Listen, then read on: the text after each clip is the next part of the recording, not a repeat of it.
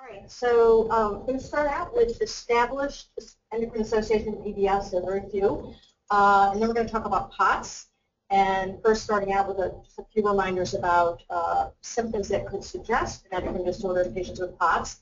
And then we're going to talk about the pituitary adrenal function in POTS, a little bit of endocrinology 101 to make sure everybody understands everything after that. And then we have Mansur Shomali with us here today, who has done a series of tests on pituitary adrenal axis in patients with POTS. So that should be very interesting.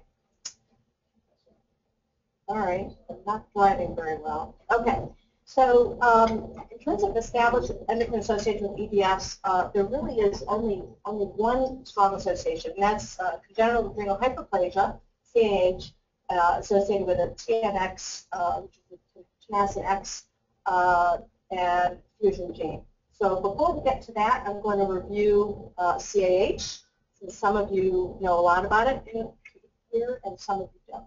All right.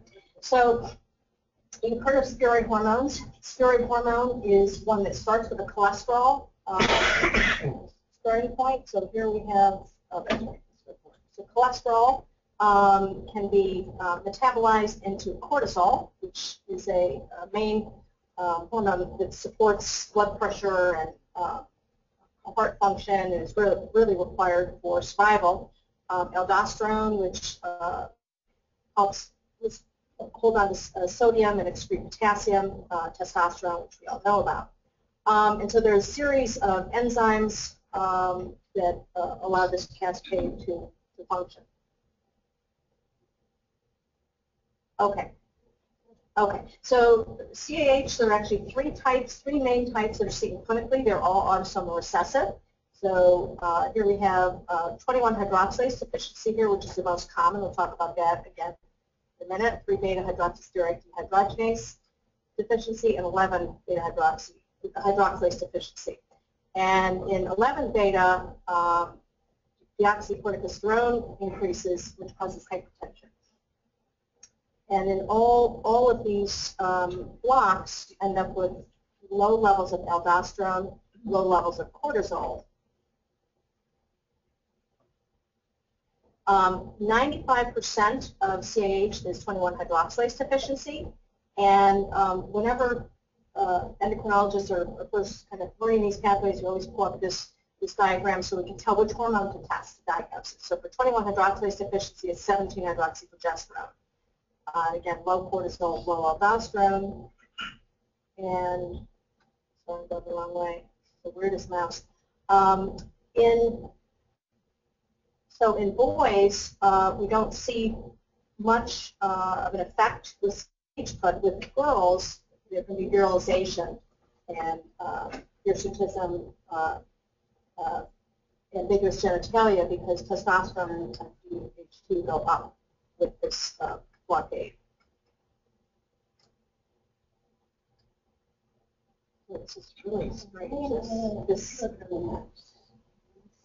Okay, so CAH, the old sort of outmoded thing was classical and non-classical CAH. Classical, severe because of deficiency of cortisol and aldosterone, because of primary adrenal insufficiency, we have salt wasting, hypotension, and neonatal death if it's not diagnosed.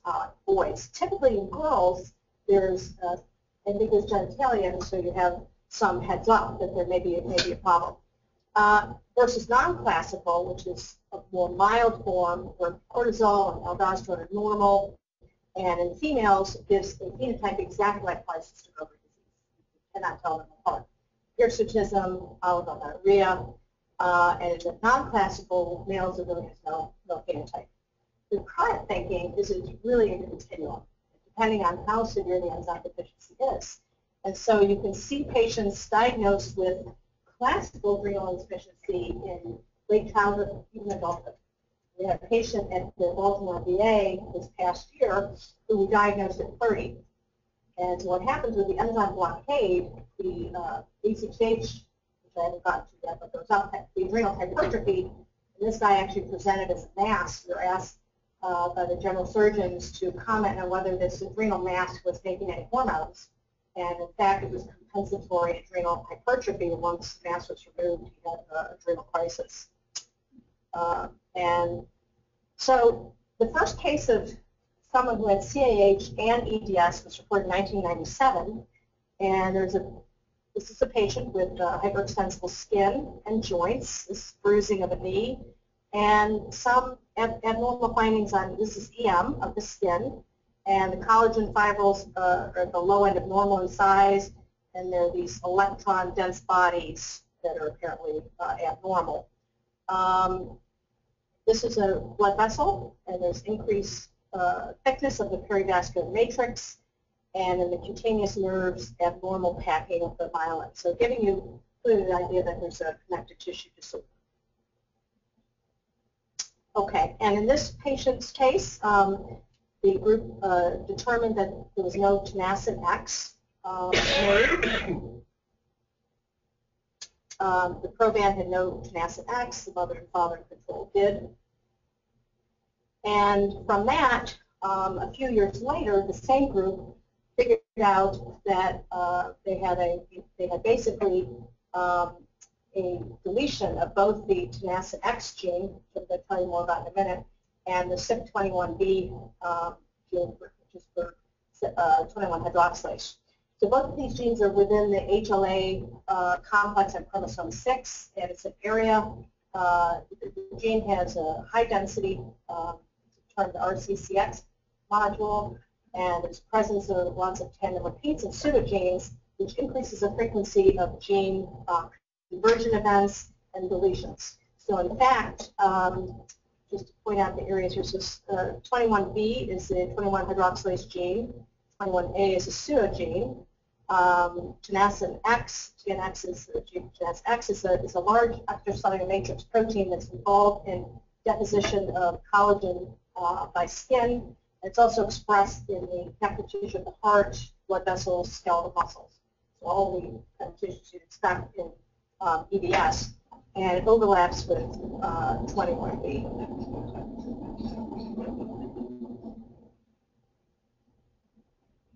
All right. So the novel deletion that they describe. So here's the whole gene. The standard. I might need somebody else to drive for me. I seem to be not too good at it. So the standard CYP21 deletion CAH patients looks like this, but in the TNX-XA deletion, they're missing both the TNX and the CYP21B gene. No, that's a good question. This complement genes are right here as well. They don't, yeah, interesting, but no. All right, so in this study where they found this abnormal gene, there's the proband father and sister were all heterozygous for this mutation. The proband was the only one who actually had CAH, clinically had CAH, with the requirement for hydrocortisone and fluorocortisone, and they were unable to find the second mutation, but they're suspecting that there is one.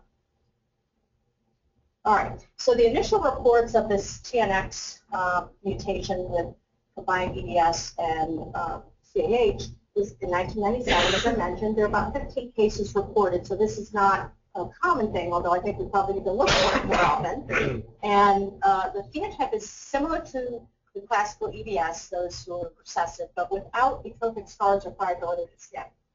So that should be a distinguishing feature to help us recognize them. And they have a complete absence of TNX, the tenacin X protein that I showed you in the very first case. Joint and skin hyperextensibilities, bruising, large joint dislocations. They can also get COPD, diverticulosis, rapid prolapse. So think about some of our EDS patients who have these things. I mean, they're not common, but I'm sure everybody, does everybody see those patients? We see a few. Rapid prolapse. So maybe think of this condition in those patients. So there have been this later report in 2003 of haploinsufficiency, really more of a dominant transmission, where the amount of the TNX protein, as you might expect, is reduced, but it's not completely absent. And the phenotype is less severe. Okay, so this is the same group that reported the initial patient. They're in Finland, one of the Scandinavian countries. And they went back to look at 20 heterozygotes who were family members of their first index case. And they said, well, let's just look more closely. We think they're asymptomatic. And so the patients who are dark, all black, have CAH and clinically have CAH. And so here they're showing the tenacin X in normals, and the EDS patients were not within these families, and those in this category had reduced amounts of tenacin X. Now, in all fairness to endocrine folks, I didn't see any evidence that they tested cortisol in the heterozygotes. So, whether they truly, but we expect that they would be at normal cortisol because we know that it's CAH heterozygote carriers do not have adrenal insufficiency.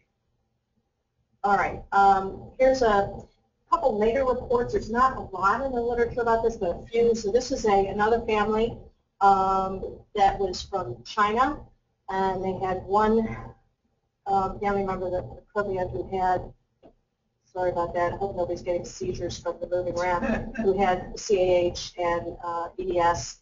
And they had interesting finding of bifid uvula, so no longer the slow beats on that.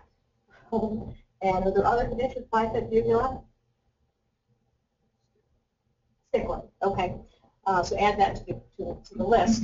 And they also had a quadricuspid aortic valve, which is kind of cool. So here's the bifid uvula. Oh my gosh. Okay, there's the bifid uvula. I think it's in the direction. Okay, so pull it down to go forward. Oh, actually, I was using this. Oh, I see. Okay. Okay. I want to go back to the,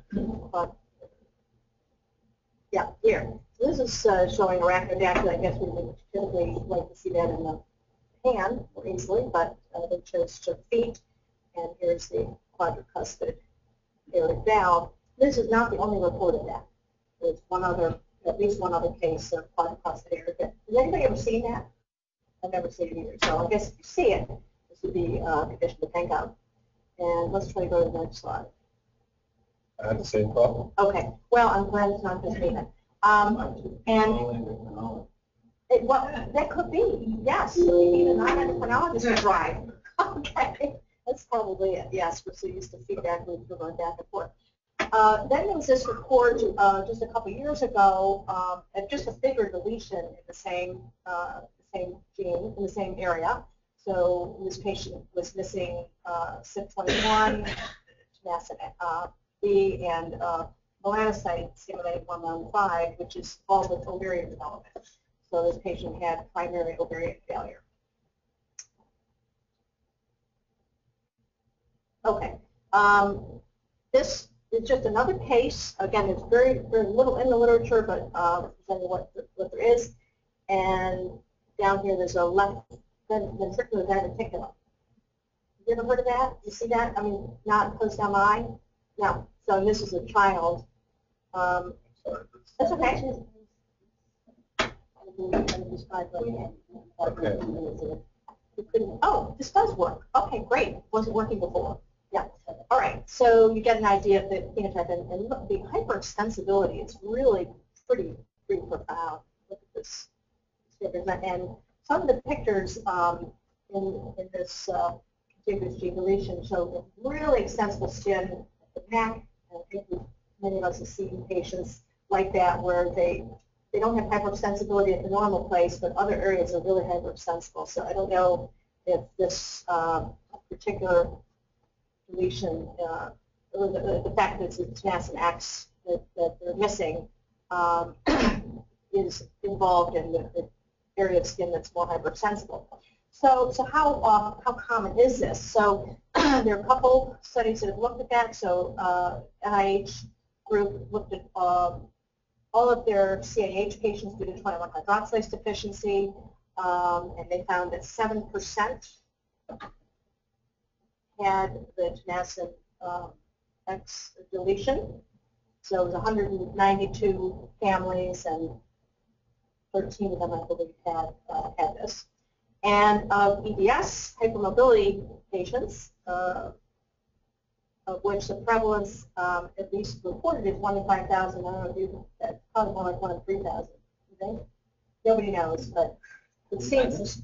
What are your criteria? Yeah. But it's, I think that it's probably more common than that, but the overall prevalence is 1 in 5,000 or so. And only 3% of them have this tenacin B deletion. So it was 5 of 151 EDS patients, and this study used really nice controls: rheumatoid arthritis patients, psoriasis, and there were skin problems, and healthy controls, and none of them had the deletion. Okay, so we've got the background of CAH, and I'm trying to make this a practical talk so that you come away with what do we do with this information, you know, practical clinical level. So if you're taking adrenal insufficiency or this contiguous G deletion syndrome, want to measure AM fasting cortisol. So cortisol peaks in the morning from 4 to 6, and then it goes down. It comes to almost 0 at midnight. So normal cortisol is considered to be 18 now. Pretty much everybody agrees with that. And a normal 17-hydroxyprogesterone, which again goes up with the 21-hydroxylase deficiency, is under 200. We don't need any further information. If it's over 200, then you need to do an ACTH stimulation test. If it's over 1,000, then the patient is likely affected. So if you measure a cortisol and it's significantly low, you can either do an ACTH stim test yourself or send the patient to endocrinology, and then if the primary adrenal insufficiency is confirmed, do the genetic testing. So now we're going to move from primary adrenal insufficiency up to POTS, and I'm going to just mention a few endocrine associations that might make you suspicious a patient has an endocrine disorder. And you know, without going through the whole pathophysiology of POTS, we all know, I think, that many of their symptoms could be consistent with pheochromocytoma: palpitations, blood pressure irregularity.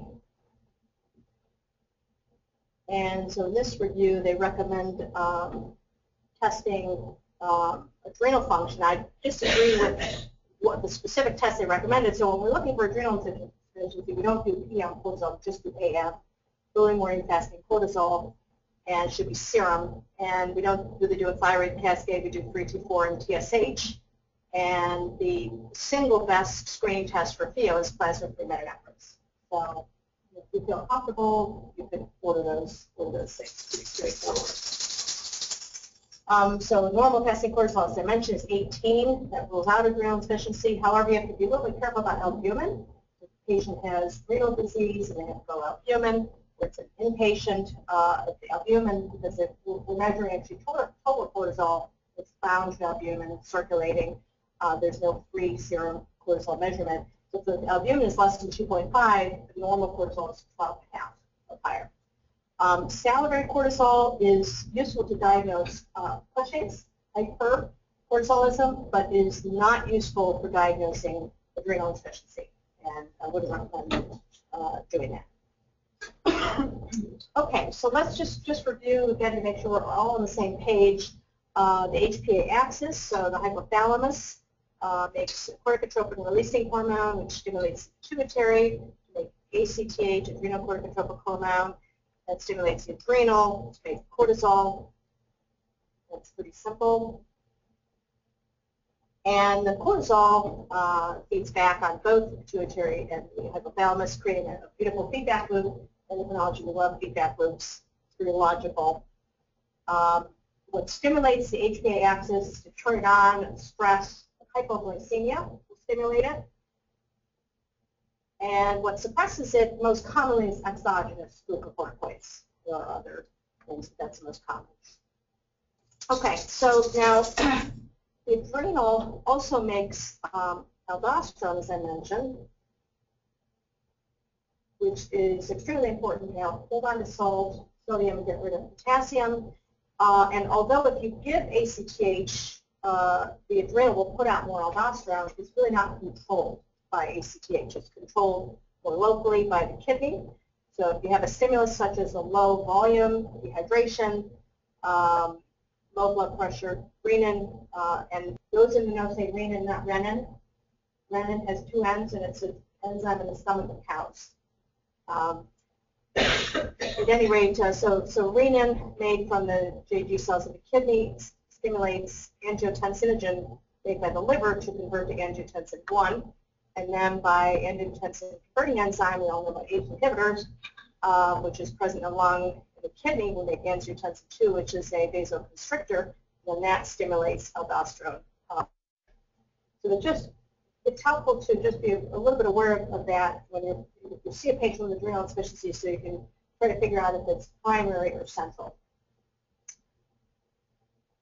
Okay, and as in all good endocrine situations, aldosterone negatively feeds back on renin production, so that if you have a primary hyperaldosteronism, and the aldosterone secreting tumor, the renin is low.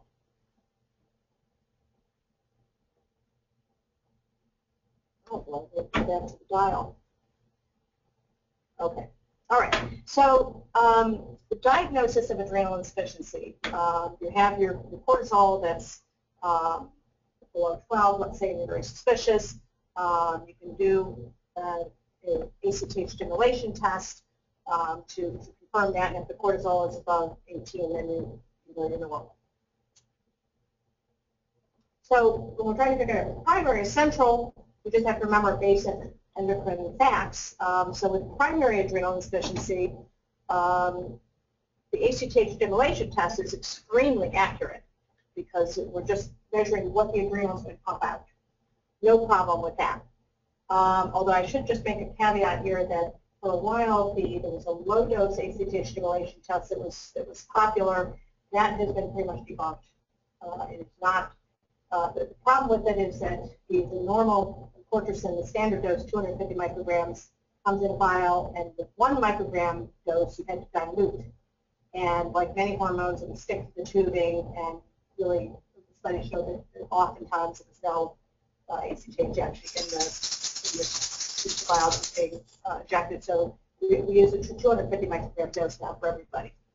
So for primary adrenal insufficiency, you have your low cortisol, and then you can easily just measure renin, which should be elevated, and aldosterone should be low, and the ACTH level should be high. And it's amazing how often this isn't done. Would you agree? In patients with diagnosed with adrenal insufficiency, nobody does this to make sure that it's central as opposed to primary. And it's very important for treatment because a patient with primary adrenal insufficiency is going to be treated with hydrocortisone and hydrocortisone before and after. But a patient with central only needs hydrocortisone because the aldosterone is controlled locally by the renin. Oops.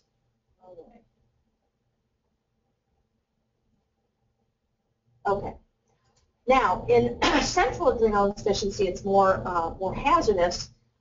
So if we use the ACTH stimulation test to evaluate central adrenal insufficiency, but if it's relatively recent in onset, the adrenals are still used to seeing that tonic stimulus of the ACTH. It's revving them up, priming them to respond to ACTH. So you can have a pulsing normal ACTH stim test.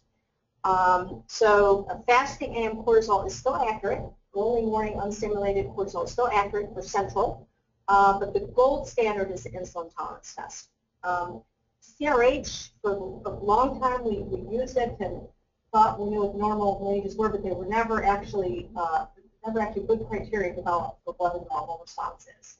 so that went out of fashion. So the insulin tolerance test is the gold standard to look for central adrenal insufficiency. So in this, with ITT, we give patients insulin to purpose to make them hypoglycemic. They must be symptomatic. It's a little bit of an anxiety for the test because hypoglycemia is not very comfortable. You're sweating. Anxiety for the patient or for the provider? Both. Both, yes. But they have to be symptomatic, and then you draw the cortisol, and sometimes you also do growth hormone. And then that is really it's an unphysiologic test, but it's a physiological stimulus to the HPA axis. All right. So what do we know about adrenal function in EDS in general, and what do we know about in POTS? And again, I'm not going to go through the POTS physiology. You all know it's very complicated.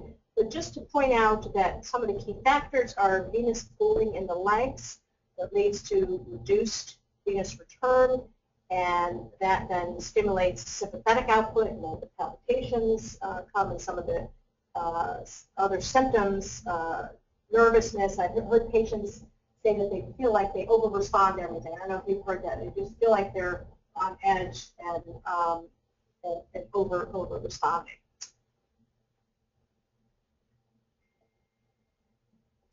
So I'm sorry, I'm about to, well, I'm going to show you a study in just a second, but interestingly, there's really not been any systematic study of adrenal function in spite of until you hear about Dr. Shomali's data. There is this study, which is from the Brigham, where they studied women with POTS, 10 patients and 11 controls, and in various stages of the menstrual cycle. And they found, so this is plasma renin activity, POTS controls, aldosterone, and vasopressin, which is also known as antidiuretic hormone from the posterior pituitary that helps hold on to water. It's also given, you all know, you guys in the back know about vasopressin, ADH, so it's used for pituitary insufficiency when patients have a tumor removed, they lose their posterior pituitary function. It's also used for enuresis, bedwetting in kids, which just helps them not need to urinate. It's used on the battlefield to keep fluid in the vasculature to compensate for blood loss. So what they found in this study was that the renin was really turned on in these women. So this is the mid-luteal phase and the early follicular phase. There really wasn't that much of a difference in the phase of the menstrual cycle, but the renin was really, really turned on. But aldosterone was not increased, which is interesting, and it may just be because really what was needed was the vasoconstrictor action of the angiotensin II, but really isn't known. So in this study, one would have thought that they would check cortisol, but no cortisol was done, unfortunately, because central adrenal insufficiency would be a good answer for this. All right. So adrenal insufficiency and autonomic neuropathy. So Liz, what's really interesting about this study is if you look at can we go back to the curve? If you look at the plasma renin activity slide where they're saying there's a significant difference, right? Yes. Because they're comparing each time point with the other phase of the menstrual period time point. Yes. Right? But if you look at the panel B when you're looking at aldosterone, they're doing the same type of time point comparison, right? Yeah. And they're showing that none of them are significantly different. However, if you look at the curves as a whole, you have to look at the chances that that's just random is going to be a lot less, right? Yeah. So it looks like there's something there. Yeah. So there may be some tracking together, but yes. I guess I should mention that this is 2 hours of standing. But I guess I didn't really see much difference in the controls versus the POTS patients. Oh. These look pretty similar. These are controls. And those are different phases of the menstrual cycle, too? Yeah, so the mid-luteal phase, early follicular phase. So the early follicular phase, there's a lot of estrogen secreted. Luteal phase, progesterone is high, estrogen is lower.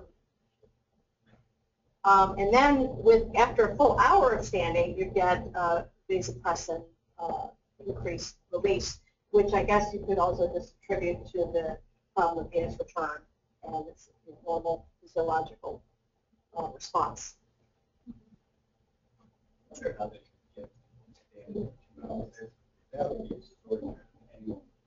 They're not. Are those are some of them, or these are POTS all POTS patients? These are POTS patients, and there are 10 of them. We didn't say whether they did halfway through or what. I know it is pretty amazing. Yeah. All right. So, what about adrenal insufficiency and autonomic neuropathy? So there's an association. So with POTS, you know that there's some autonomic dysfunction, and is there any idea that the two would go together? There is this condition first reported by Algrove in 1978, adrenal insufficiency and achalasia, and alacrima absent tear formation. It's a recessive condition due to mutation of the EDS gene. And certainly adrenal insufficiency has been reported in other types of autonomic neuropathy. I have to put a plug in for my dance book. So I grew up in my entire academic career thinking, or knowing that central adrenal insufficiency could go with autonomic neuropathy. My dad always said, if I was presenting a case to him, oh, you should do an ITT because maybe with central adrenal insufficiency goes with autonomic neuropathy. But there's actually not a whole lot in the literature about that. And so that's kind of. You had to present cases for that. Well, I often did. Why not? Good advice. So in my experience, just with this background, I had a handful of patients with EDS and POTS over the years who had central adrenal insufficiency, diagnosed by ITT, and many more who did not have it, who I thought had central adrenal insufficiency. And I don't have them systematically put together because some were Ellis City, some were Hopkins, some were Maryland. But Dr. Shomali, who is here with us today, has systematically performed insulin tolerance tests in 30 patients with POTS, referred by Dr. Ramesh Khurana, our autonomic neuropathy specialist at Union Memorial. And he is here today to present his data. And Mansur is a clinical associate professor of medicine part-time at University of Maryland and primarily based out at Union Memorial. So I'm going to turn it over to him now. So I'm really nervous about using the mouse now, since it doesn't seem to be cooperating. You want me to try to guide? No, that's okay. I'm going to try to do it. So thanks. It's really nice to meet some of you. Some of you have heard of, but I've never met before. And so I'll tell you how my experience started, and then because it wasn't so systematic as Liz made it out to be. So it was my first few months in Baltimore. I did my endocrine training in Boston and then stayed on faculty at Mass General for a couple of years and then decided to move back to Baltimore. So somebody heard that there's this new endocrinologist in town from Boston and must know what he's doing, so came to see me. So she's 27 years old. She's a nurse. And actually, we didn't know that she had POTS right when she first came in. She just complained of severe disabling fatigue. She was able to go to work and do her job, but she was extremely uncomfortable and working below her capabilities. She had a history of these sort of palpitation episodes, and because she was a nurse, she'd do a finger-stick glucose. And she told me she's hypoglycemic, but she was young and really thin, and I think her glucose was at 71, well, probably normal. And then she had word finding, language difficulties, some neurocognitive complaints. She had a history of, and her primary care physician had given her a beta blocker for her tachycardia without a diagnosis, as often is the case. She had a history of mitral valve prolapse. Raynaud's phenomenon, and she felt really that everything started after this febrile illness that she recalls 2 years before. She just never seemed to recover from a really bad case of the flu, and she sought help from multiple medical providers and specialists. So I took her history, I examined her, and there was really nothing on physical exam except that I often will repeat the vital signs that my medical assistant did because they seemingly never do it right. I don't know how hard we have to work with them to do vital signs, but her heart rate went up when she stood up. And this was a while ago. This was, say, 13, 14 years ago. I actually didn't know much about the autonomic nervous system because they don't teach it well in medical school, residency, or endocrine fellowship. And I thought it was strange. Her blood pressure didn't drop, but her heart rate went up. So she told me that she thought she had an endocrine problem and wanted me to figure out what it was and treat her. And so here's the moment of truth. It worked. Okay, so I did the first test of adrenal insufficiency that we often do, which is the ACH stimulation test that Liz talked about. This test looks at primarily the function of the adrenal gland itself. It can also give us, because any adrenal insufficiency of any sort can cause an abnormal result with the ACH stimulation test. That's because ACTH is a trophic factor to the adrenals, not just a stimulatory factor to cortisol. So let's say a patient is having neurosurgery and the neurosurgeons resect or sever the pituitary stalk, and there's no ACTH coming. Eventually, the adrenal glands will atrophy, and this test will become positive. In other words, giving an exogenous ACTH injection to an atrophied adrenal gland would result in an insufficient cortisol response. So very severe central adrenal insufficiency or ACTH deficiency can cause a positive result, not just Addison's disease, which is autoimmune adrenal destruction, or TB to the adrenal glands, for example. But because this test is easy, it can be done without a physician.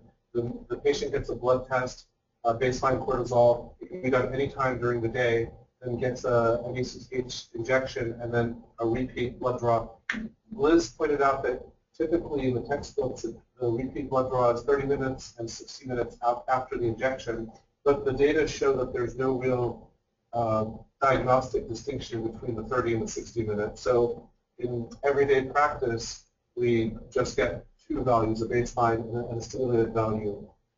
And as Liz said, the normal response should be greater than 18. Her peak cortisol to the ACTH stimulation was 26.9, and basically rules out primary adrenal failure. Theoretically, it doesn't rule out central adrenal failure from ACTH deficiency because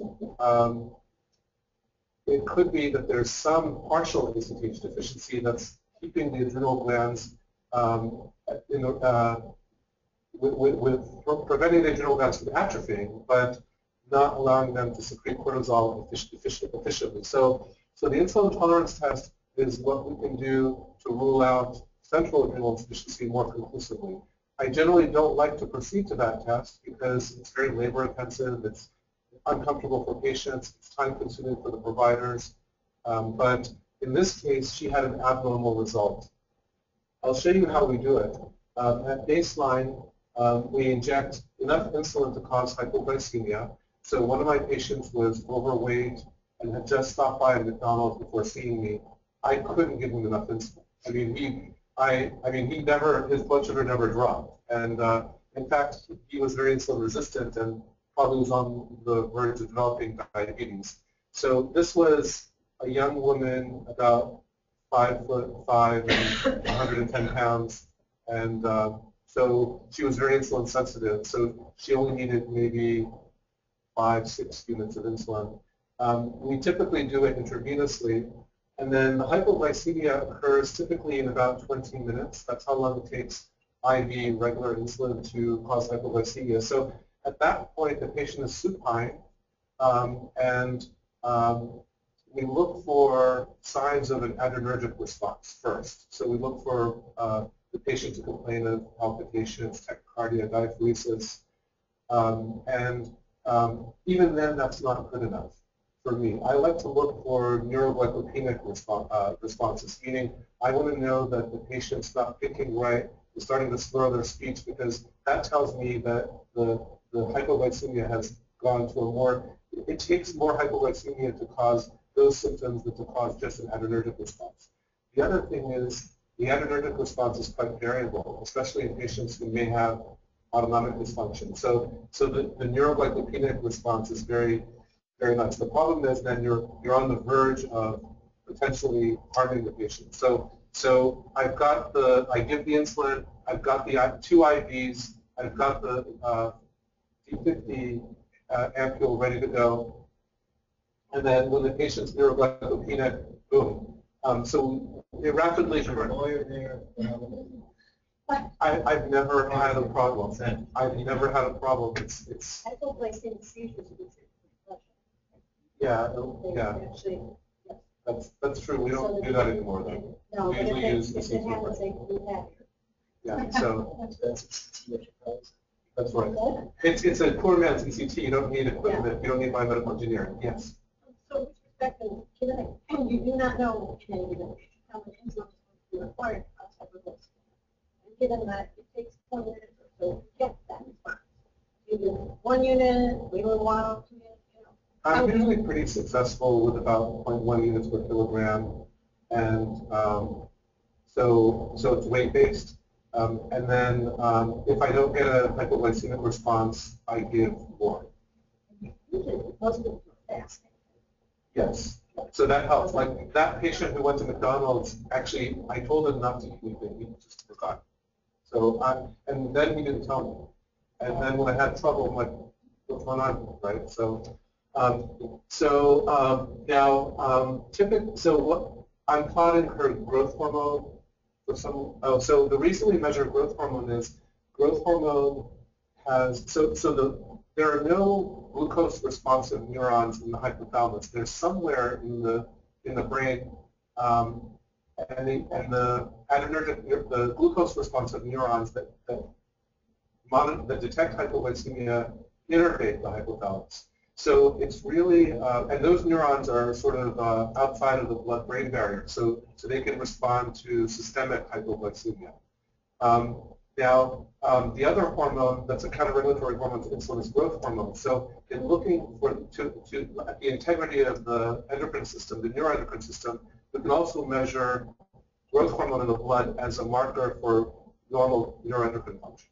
And in children with short stature, it's one way also to prove to the insurance company that this patient has growth hormone deficiency and can be treated with growth hormone. So I measured growth hormone, not because I thought she was an adult with growth hormone deficiency. She had normal height, and I didn't suspect it, but it was I have her on the table, and I'm already doing all this to her. Why not check another marker for intact neuroendocrine function? And the cortisol response was flat. Essentially, she had no response to the hypoglycemic stimulus. That was her BT dropped to something like 35 milligrams per deciliter. She had symptoms. It was a well-done test, and she had no cortisol response and no growth hormone response either. So notice the dextrose is given. So the hypoglycemic stimulus only has to be brief, right? So patients worry when I tell them I'm going to have you in for an hour, they think they're going to be hypoglycemic for an hour. But the hypoglycemia stimulus is very brief, and they're symptomatic only for really less than a minute, a few seconds. Once the dextrose goes in, they feel fine. In fact, I usually have them bring lunch with them so they can be eating, because I don't want them to have rebound hypoglycemia if more of the insulin is still active. And I won't let them go home until they've eaten something, real food.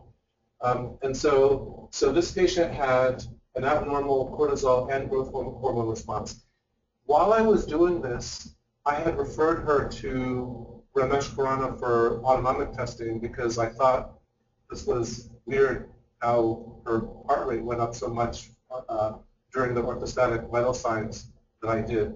And I hadn't actually met him yet, right? I just heard of him. And in fact, his office is 1 floor below my office in the hospital. So he calls me up and says she's very interesting. And he did a 90-degree tilt table test. And if you notice, this is the time axis. So her blood pressure and heart rate were normal at baseline, and after 90-degree tilt, her peak heart rate went to 120, which was approximately what? It was 40 points above baseline, and those people use about 30 points as diagnostic for POTS. And he records also symptoms during the orthostatic tilt.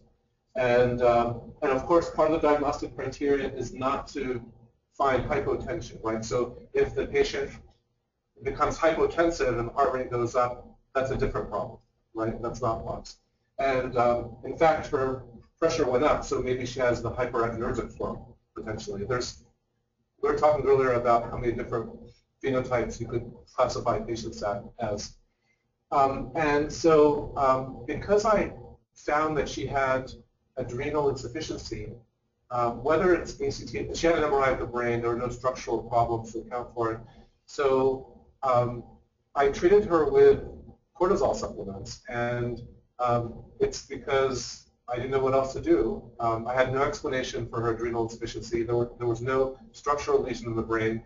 And she went back and followed up with Dr. Khurana, and he tested, and she was feeling a lot better, right? He tested her again, and I don't remember how long she'd been on hydrocortisone, maybe a few weeks. And the repeat autonomic testing was unbelievably normal, actually. I wasn't expecting that to be the case. And again, this was an N of 1, but it was an intriguing N of 1. So then the floodgates opened and said, I have a lot of patients with, dysautonomia and POTS and I don't know what. Can you evaluate all of them? And I said, sure. I was a new doctor in the hospital and I wasn't that busy. And I said, sure, bring them over. So the question is, how many of these patients could I find? And this wasn't part of the study. This was just sort of patients came, they were referred for evaluation, and I tested them. So it was about 30. So when I made this poster that we presented at the American Autonomic Society meeting, this was in Mexico in 2005. He said, "We'll put together your cases in a poster." And so I found about 30 patients. All of them were diagnosed by POTS using the tilt table testing protocol that I explained. And they all had symptoms that were consistent with POTS as well, because sometimes normal people meet the POTS criteria on a 90-degree tilt test. And I didn't know that was the case. There are tests in medicine where if you have the objective measure that's positive, but you feel completely fine, you don't need the diagnosis. So to make the diagnosis of POTS, you have to have clinical symptoms as well as an abnormal tilt test. Is that right? So he made the diagnosis, and then I did the adrenal testing. I did the cosentropin test first. If that was abnormal, I didn't feel that it was necessary to subject my patients to a insulin tolerance test, because, I mean, in a research protocol, maybe you could do that, but in clinical practice, that would be not unnecessary. You have a diagnosis. Since the ACTH level can be measured, and in primary adrenal failure, the ACTH level will be elevated based on the disinhibition of the negative feedback that Liz spoke about. And so still, these patients didn't have primary adrenal failure. They had something central. But I didn't need to do an insulin tolerance test clinically because they had an abnormal cosentropin test. So there were 25 females and 5 male patients. They basically had an average age of 37, all were Caucasian.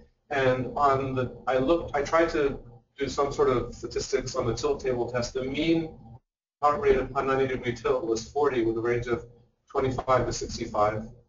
I'm not sure of the 25 though, because theoretically that would have not counted as POTS patient. But when Ramesh says this patient has POTS, I believed him. That was my criteria. But when I look back, and I guess he'll say, okay, the heart rate went up 25, but the patient has symptoms, that's POTS. So, and he's really rational, so who am I to judge?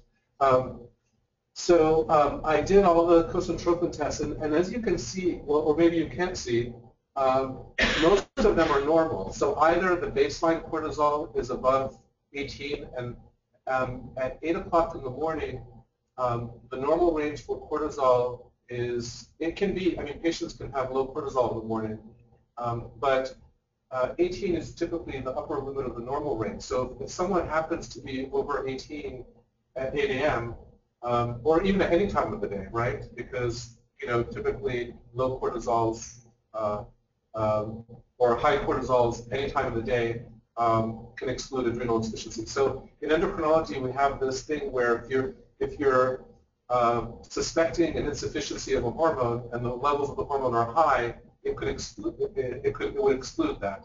And the converse is true. If you suspect an excess of a hormone and then the hormone is consistently low, then that tends to exclude that diagnosis. So when the baseline cortisol, like this patient had a baseline cortisol of 30. Can you guys see these numbers where you are? So if I had known that the baseline cortisol would have been 30, I wouldn't have administered the cosentropin because there was no reason to. That's a pretty high cortisol and should exclude all forms of adrenal insufficiency. But because I did the test, I gave the cosentropin and got both results at the same time. I didn't actually do it sequentially. And there's a lot of variability in the cortisol values. But I found that there were 3 cases in which the cortisol did not reach 18 micrograms per deciliter. So you can see this is 17, 15, and 15. And in 2 of the patients, the baseline cortisol was 0.9 here and 2 here, which was, if you get a baseline cortisol that low, it makes you think of adrenal, especially at 8 a.m. in the morning, cortisol shouldn't be that low, right? And that's almost diagnostic in the right clinical context. So these 3 patients, because I made the diagnosis with the cosentropin test, I did not subject them to an insulin tolerance test. So then I went to the next. Now it's time for me to have trouble with my slides. Okay.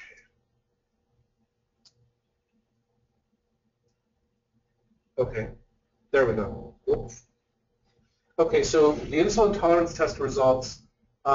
I had some patients go to 60 minutes because cortisol peaks in response to hypoglycemia within 60 minutes. There's no need to drag it longer. But after I did a few patients, and some of them were abnormal, I thought, well, let me look at growth hormone responses as well. And there are some patients whose growth hormone rises in the 60 to 120 minute time frame.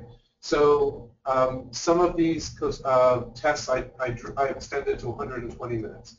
Meaning I would draw blood at baseline, and at 30 minutes, 60 minutes, 120 minutes, 90 minutes and 120 minutes. And what I found was that 13 of the 25 had abnormal cortisol responses, and about 10 of the patients also had abnormalities in growth hormone. And the growth hormone cutoff is 5, and so I use that as the cutoff. So again, there wasn't a control group. This is just using the laboratory reference range as a cutoff. So it's more like clinical practice than a study. So it's really a case series, a systematic case series, essentially. And if you look at the ITT results, some of them show a flat line response, like the Proban patient. Now I'm trying to talk like a geneticist, right? And some of them are showing an insufficient, but a response that looked like there was some sort of response. So for example, 7 to 17 looks like a response, but it was an insufficient response. So technically insufficient, but some responsiveness, right? So again, you could almost categorize the responses, those who didn't respond at all to hypoglycemia versus those who had a subnormal response or a submaximal response, and those who were normal. So the question that I had would be, did I observe this as a laboratory phenomenon, or would giving cortisol supplements to these patients make them feel any better? And I really didn't know. And so there were a handful of patients who I said, hey, let's try you on low-dose physiologic cortisol replacement.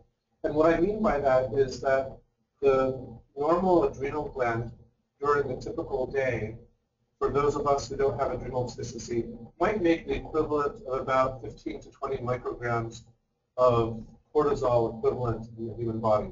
The reason I say cortisol equivalent is we don't give cortisol, we give its chemical analog, hydrocortisone. When patients swallow that tablet, it's quickly hydroxylated, it becomes cortisol, essentially. So if you measure the 24-hour output of the adrenal gland, it's roughly the equivalent of about 15 to 20 milligrams of hydrocortisone. And that would be, if you do the steroid conversion, about maybe 5 milligrams of prednisone, maybe about 0.75 milligrams of dexamethasone, something like that. So these are doses of glucocorticoids that we call physiologic, and we call them physiologic because of what I said, that they're sort of comparable to the reference range of the 24-hour cortisol production for the normal individual who's not stressed, who's not ill. However, many consider them super physiologic because in certain individuals, even that amount of exogenous glucocorticoid can suppress the hypothalamic pituitary adrenal axis. Some patients with hydrocortisone cream that they apply for a skin condition can get suppression of the HP axis. And with intra-articular steroid injections that the orthopedic surgeons sometimes give, you can see some suppression. So we say physiologic, but it's still pharmacologic probably. And one of the reasons it's also pharmacologic is that the adrenal gland is adjusting the amount of glucocorticoid it secretes, in real time, right, over the course of a 24-hour period in a circadian rhythm. And as Liz said, there's very little cortisol made in the evening when someone is healthy, sleeping, going to REM sleep, tissues are healing, and you're in a very low cortisol state at that point. So when you give a synthetic steroid, then you're not really reproducing that physiological rhythm. So it's not just about the total milligrams, it's also about the circadian exposure to all the tissues of the body, including the brain. So in order to try to mimic that, typically I would give a BID dose of hydrocortisone since it's short-acting. I try to avoid giving prednisone and dexamethasone because those are synthetic steroids that have a very long biological half-life and suppress the HP axis longer. So if you give hydrocortisone, which has a very short biologic half-life, you can split the dose up. And then I would say I'm giving someone 15 milligrams. I might give 10 milligrams in the morning and 5 milligrams in the mid-afternoon and none at night to try to simulate that endogenous circadian rhythm. So it's not perfect, but it's my attempt at replicating the rhythm. So in this graph, there are 8 patients who, again, this is not a study, this is just giving a prescription for hydrocortisone supplements, and then we see the initial heart rate data at baseline on the tilt table test, and you see the change in heart rate, and this is the peak heart rate at 90-degree tilt. And that's the initial data. And then Ramesh would see the patient, and sometimes this wasn't a study, so sometimes he would do the tilt table again, and sometimes he wouldn't. So in these 8 patients that we found of the 30, or I don't remember, I don't think I treated 30, but we found that he had actually tested them on the tilt table a second time, and you see the baseline heart rate, and then you see the change in heart rate upon tilt. And then on the last column, I did the difference between the cortisol-treated tilt table test and the baseline tilt table test. And I did some means and standard deviations and p-values, and you find that the resting heart rate change was about 8 millimeters of beats per minute with a non-significant p-value. But the orthostatic heart rate change was -13 with a significant p-value. This is, again, comparing baseline to the cortisol-treated tilt table. So it wasn't a control group p-value. It was, the patient compared to his or her baseline. And so what conclusions can we come to? Well, thanks, Liz, for making the slide because I didn't make the slide. So do you want to comment on what you think of this? Because sure, I don't want to put words in your mouth. no, but I mean, from my perspective, I find that as a physician who takes care of patients with chronic disease, many conditions that cannot be cured, and at best we can mitigate the symptoms and prevent complications, right? These patients are very susceptible to placebo effect. They're very susceptible to intervention. So, and this was not a controlled study. So it's kind of how we practice medicine. Though first you see a patient, there's no data, there's no guidelines, there's no medical association that says do this. In fact, so we have to use medical judgment and good medical judgment. We first do no harm, and again, physiologic cortisol replacement has a very low risk. We're not going to cause the symptoms of glucocorticoid toxicity. We're not going to make them cushingoid at the doses that I've used. So the intervention had very low risk, and in fact, I wasn't really expecting them to do better objectively or subjectively. I just said, well, I don't really know what to do. We can try this. There's a test that shows you have a certain form of adrenal insufficiency. It may not be complete. It may not be primary, and I don't have a pituitary tumor or radiation to the hypothalamus or a history like that could explain it. But so I gave them a trial, and then some of them made it back to their neurologist and were tested, and he got very excited. He said those changes, he told me he's done serial table tests on patients, and he thinks this is not just placebo effect. This is not just random chance. He thinks there's something to it. So in that case, when you have a case series, then the next step would be, is there anything here to do something more formal? And so I think that we have observed abnormalities in a good proportion of patients who have, for whom a respectable neurologist has diagnosed with POTS, and an endocrinologist has performed, a good quality test for adrenal insufficiency. And intriguingly, some of them have symptomatic improvement and objective improvement with glucocorticoid replacement. And that's as much as I can say, right? There's something there. I think there's a signal that says maybe there's something to this. I don't have an explanation. I have some theories. I can draw. I love the POTS diagram that you showed, and I can show you where I think the HP axis fits into that diagram. But that remains to be elucidated, right? This isn't something that's in the textbooks or in the literature.